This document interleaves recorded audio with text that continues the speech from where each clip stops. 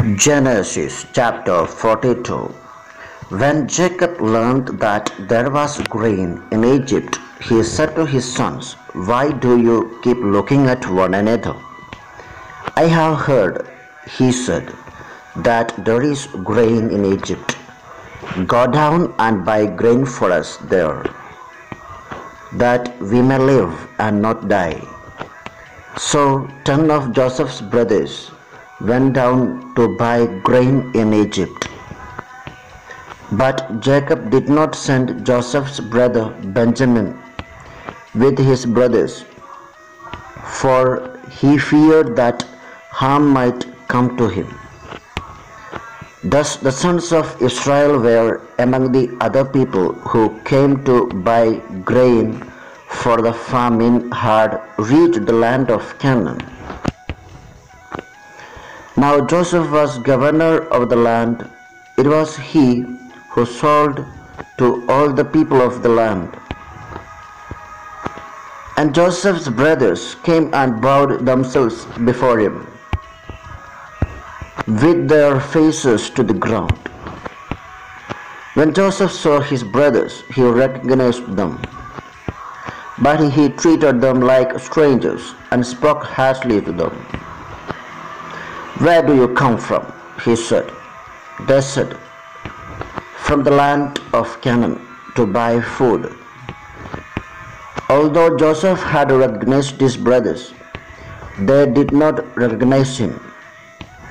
Joseph also remembered the dreams that he had dreamed about them. He said to them, "You are spies. You have come to see the nakedness of the land." They said to him, "No, my lord, your servants have come to buy food. We are all sons of one man. We are honest men. Your servants have never been spies." But he said to them, "No, you have come to see the nakedness of the land." They said, "We, your servants, are 12 brothers, the sons of a certain man in the land of Canaan.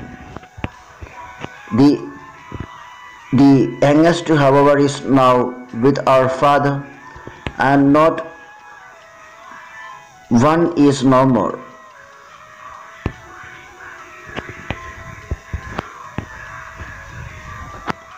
But Joseph said to them, "It is just as I have said to you. You are spies. Here is how you shall be tested. As Pharaoh lives, you shall not leave this place unless your youngest brother comes here. Let one of you go and bring your brother, while the rest of you remain in prison, in order that your words may be tested, whether there is truth in you. Or else, as Pharaoh lives, surely you are spies." And he put them all together in prison for 3 days. On the third day, Joseph said to them, "Do this and you will live. For I fear God. If you are honest men, let one of your brothers stay here, where you are imprisoned. The rest of you shall go and carry grain for the famine of your households,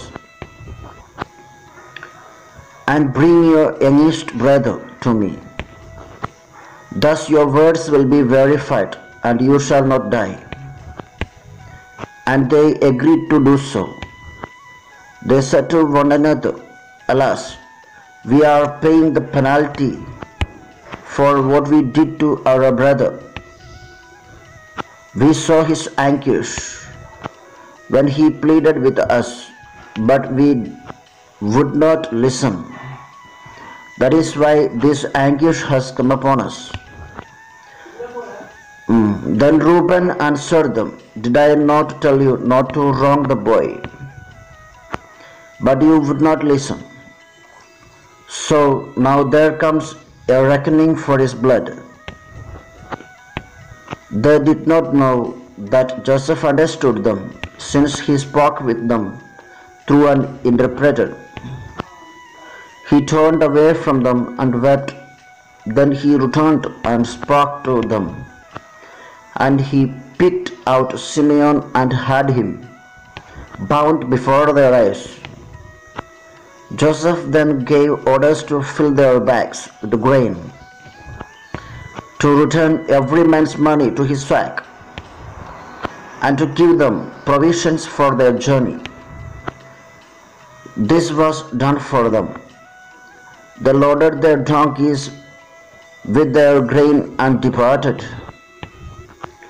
When one of them opened his sack to give his donkey fodder, at the lodging place he saw his money at the top of the sack. He said to his brothers, "My money has been put back. Here it is in my sack."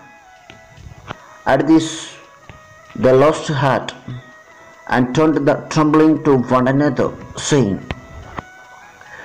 "What is this that God has done to us?" When they came to their father Jacob in the land of Canaan, they told him all that had happened to them, saying,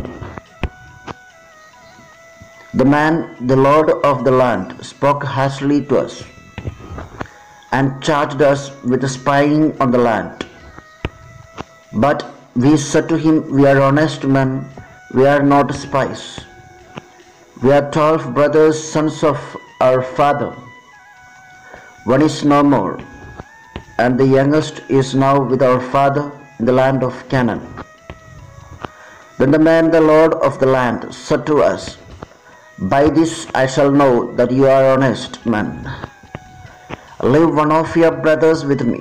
Take grain for the famine of your households and go your way. Bring your youngest brother to me, and I shall know that you are not spies, but honest men. Then I will release your brother to you, and you may trade in the land.' As they were emptying their sacks, there in each one's sack was his bag of money. When they and their father saw their bundles of money, they were dismayed, and their father Jacob said to them,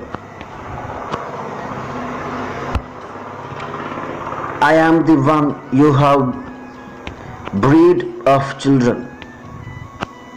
Joseph is no more, and Simeon is no more, and now you would take Benjamin. All this has happened to me.' Then Reuben said to his father, 'You may kill my 2 sons if I do not bring him back to you. Put him in my hands, and I will bring him back to you.' But he said, 'My son shall not go down with you, for his brother is dead, and he alone is left. If harm should come to him on the journey that you are to make, you would bring down my gray hairs with sorrow to Sheol.'